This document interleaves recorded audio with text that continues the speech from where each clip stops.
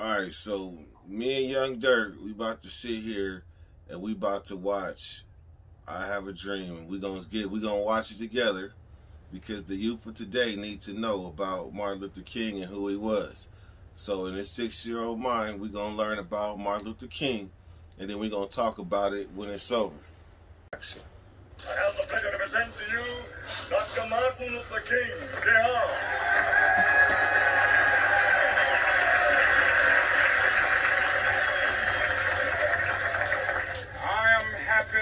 To join with you today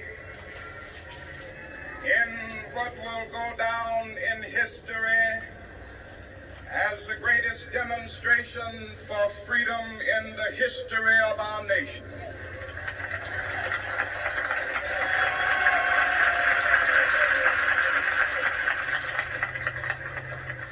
Five score years ago, a great American in whose symbolic shadow we stand today signed the Emancipation Proclamation. This momentous decree came as a great beacon light of hope to millions of Negro slaves who had been seared in the flames of withering injustice. It came as a joyous daybreak to end the long night of their captivity. But 100 years later, the Negro still is not free. 100 years later, the life of the Negro is still sadly crippled by the manacles of segregation and the chains of discrimination. 100 years later, the Negro lives on a lonely island of poverty. I have a dream that one day this nation will rise up and live out the true meaning of its creed. We hold these truths to be self-evident, that all men are created equal.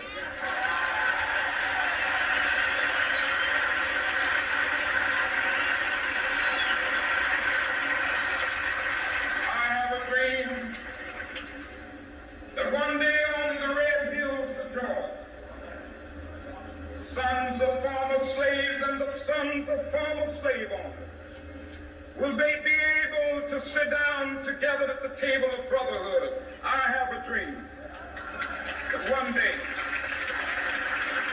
even the state of Mississippi, a state sweltering with the heat of injustice, sweltering with the heat of oppression, will be transformed into an oasis of freedom and justice. I have a dream. My four little children will one day live in a nation where they will not be judged by the color of their skin, but by the content of their character. I have a dream today.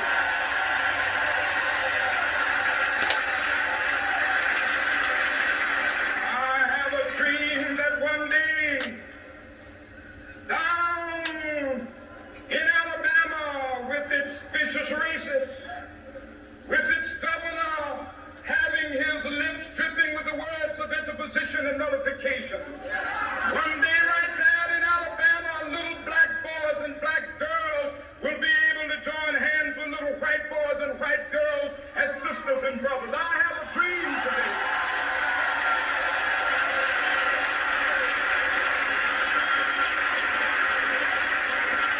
I have a dream that one day every valley shall be exalted.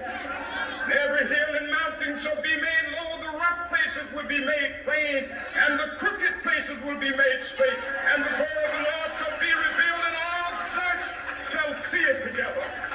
This is our hope. This is the faith that I go back to the South with.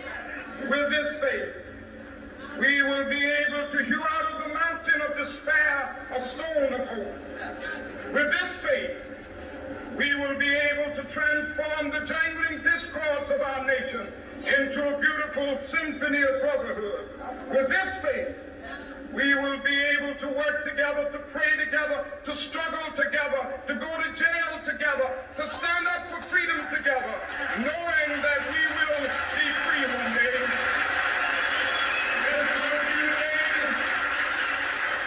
This will be the day with all of God's children. Be able to sing with new meaning, my country tears of thee. Sweet land of liberty of thee I sing. Land where my fathers died, land of the pilgrim's pride. From every mountainside, let freedom ring. And if America is to be a great nation, this must become true. And so let freedom ring.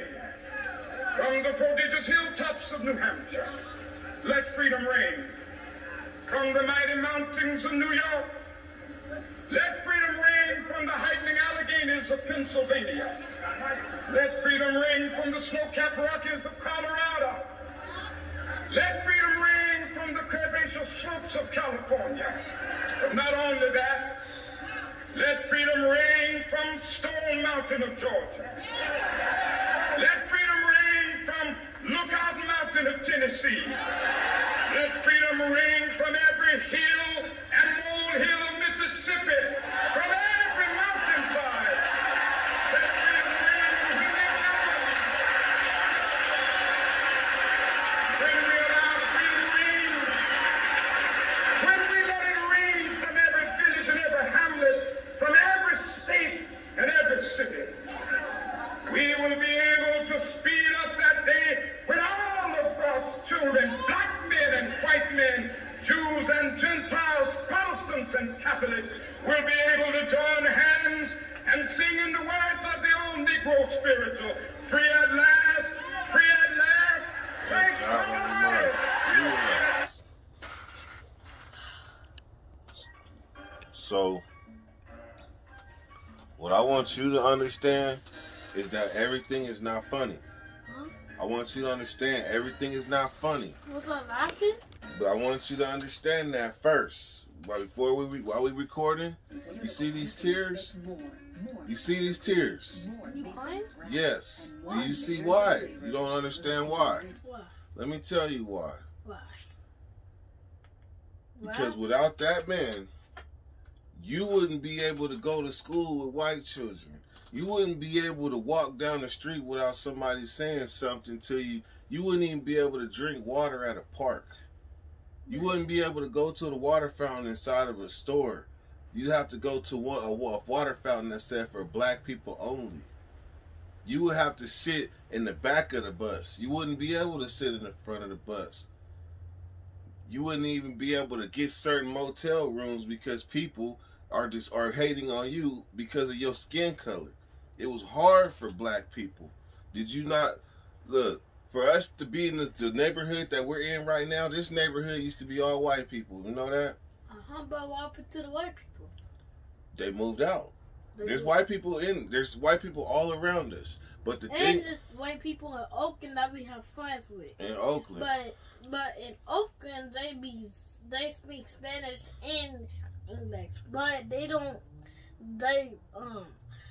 it was two white people. One was Isaiah, and okay, but this is not that.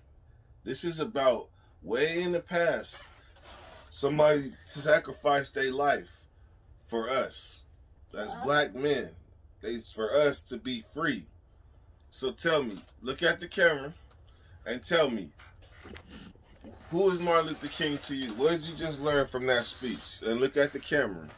I learned about speech is that he was a president and he got arrested. Okay, so that's where you wrong. See, this is where we got to make a difference in the kids, in the youth. This is where we talk to them. First of all, he was not a president. He was not. He was not a president. He was a black person, a black man, a strong black man that made sacrifices, went into jail, and he let us know that we had a voice and that one day we will be free. So that right there, that speech, I have a dream He was saying that he had a dream that one day we would be able to be free and do the things that we were doing because we once used to be slaves. Did you know that? Slave. I don't want to be a slave. Yeah, that's the thing. And Martin Luther King didn't want to be a slave either. So he made a change. He sacrificed. He came from Alabama. He sacrificed. He marched. He marched, and they would lock him up. They would hit the people, his supporters. You see how I'm a vlogger and I have a lot of people that support me? Okay, well, Dr. Martin Luther King had a whole country that supported him, and they would lay down their lives for him because he would sacrifice himself and his freedom, his family, and everything to make a change. So that speech right now, that speech was in the 60s, and he said he had a dream that one day it would be like it is right now. Right now, where there's not as much racism, it's more separated by money. But the racism stuff has been separated because he had a dream, and he wanted to make a change for us as black people. Oh. So he was not a president. He was a strong black man that stood up for us. He stood up for us. So he got arrested because what? Because he was standing for his people, for our people, and for a future and for change. So he got arrested because he was standing for us?